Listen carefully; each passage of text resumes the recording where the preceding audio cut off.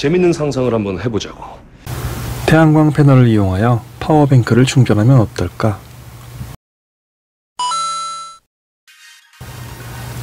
지금까지 파워뱅크를 몇 가지 만들어 봤는데요. 오늘은 그 마지막 시간이 되겠습니다. 오늘 소개할 상급반 코스는 태양광을 이용하여 파워뱅크를 충전하는 방법입니다. 먼저 준비물을 살펴보면 태양광 패널과 컨트롤러가 필요합니다.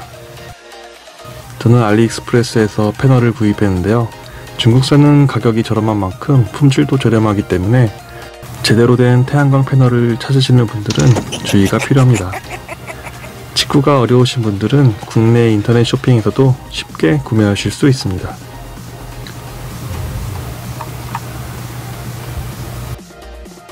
먼저 충전 컨트롤러입니다. 태양광 패널에서 만들어지는 전기로 배터리를 충전하는 역할을 합니다. 또한 배터리가 망가지지 않도록 저전압 커트 기능도 있습니다.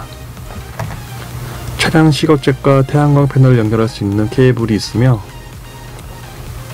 배터리와 연결할 수 있는 악어 클립 케이블도 같이 들어 있습니다. 마지막으로 전기를 만들어내는 태양광 충전 패널이 있습니다.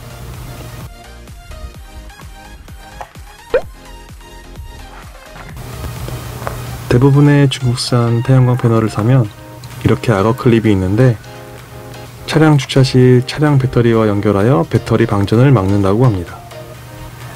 USB 충전 케이블도 포함되어 있었는데요.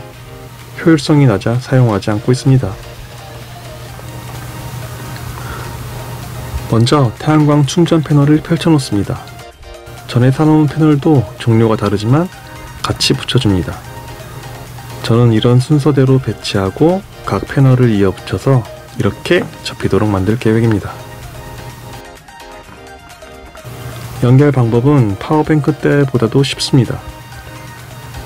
쉬워도 너무 쉬워서 어린아이들도 쉽게 할 수 있을 정도입니다. 말이 되는 소리를 해! 각 패널의 선을 분해해서 같은 극끼리 연결해주면 됩니다. 빨간색 플러스 선과 검은색 마이너스 선의 피복을 제거합니다.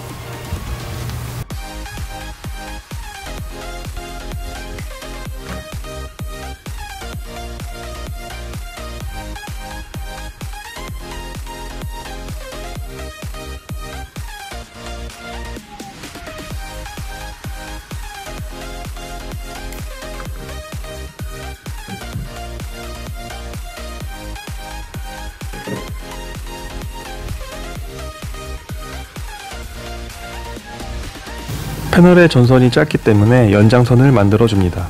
저는 1.5m 정도로 여유있게 만들었습니다. 빨간색 플러스 전선을 모두 모아서 연장선과 연결해주고 수축 튜브로 마무리를 합니다. 마이너스 전선도 작업을 해줍니다. 같은 선끼리 연결하고 수축 튜브로 마무리합니다.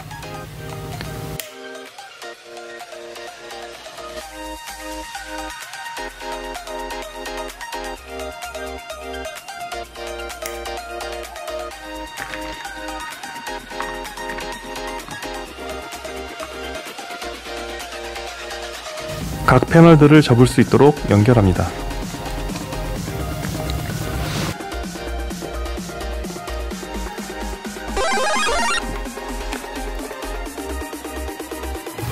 이번엔 컨트롤러를 작업합니다. 컨트롤러는 밑에 있는 연결 부위에 태양광 패널을 직접 연결해도 되지만 편의성을 위해 처음에 잘라낸 커넥터를 사용했습니다. 피복을 제거한 뒤 플러스와 마이너스에 맞게 연결하면 됩니다. 나머지 두 개의 단자도 같은 방법으로 만들어줍니다. 1번과 2번은 태양광 패널 플러스 마이너스, 3번과 4번은 배터리의 플러스 마이너스, 5번과 6번은 전기를 사용할 수 있는 출력 포트의 플러스 마이너스입니다. DC잭을 이용하여 패널의 전선을 마무리합니다. DC잭의 안쪽은 플러스이고 바깥쪽은 마이너스입니다.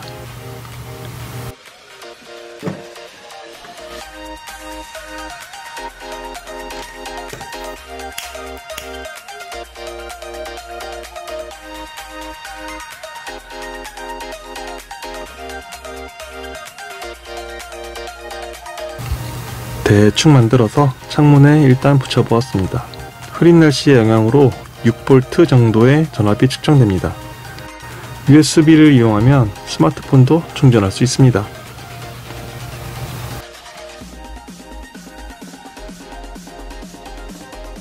자, 이제 만들었으니 테스트를 해볼까요?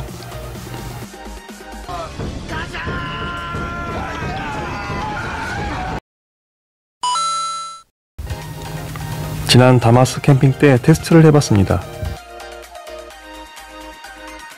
햇빛을 잘 받을 수 있도록 설치하면 패널에서 들어오는 전압은 13.7V입니다. 배터리 전압은 12.6V 상태에서 태양광 패널을 연결해줍니다. 디스플레이를 통해 충전되고 있는 상태를 볼 수 있습니다. A few moments later. 1시간 반을 충전해 본 결과 12.9V까지 충전이 되는 것을 볼 수 있습니다.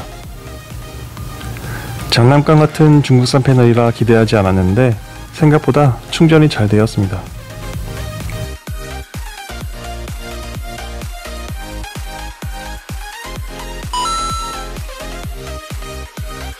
이제 본격적인 겨울 시즌입니다.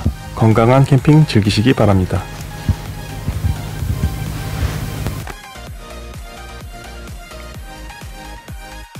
그럼 건강 챙기세요.